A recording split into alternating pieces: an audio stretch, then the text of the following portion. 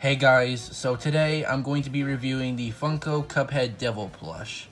So let's go ahead and get started on this review.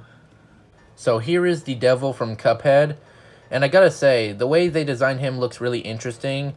I like the way how his eyes look really well detailed because they used the embroidered material for the eyes, which means it looks really well detailed. The teeth looks really good and the material of it feels really nice. So yeah, the teeth looks really good.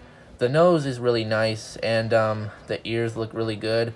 The horns look really good because they use the soft material for the horns, and I think it's really interesting. The fur material looks really nice. They used the fur material for the arms, the chest, and the legs. They used printing for the feet detail and the hand detail.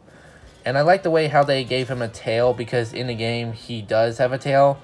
And I think it looks really nice on him. And you can see that on the tag, you can see the devil does have a tail. And here's Cuphead and Mugman because, well, the devil is from Cuphead. So yeah, and the way they designed him looks really good. So yeah, I actually do think the devil plush does look interesting. And now that I have the devil, the Cuphead plush set is now complete. So yeah, that's all I have to say for this review. So I hope you enjoyed this review, and if you did, give a like and subscribe to see some more videos. So yeah, so anyways, thank you for watching this video, and I'll see you guys in the next video.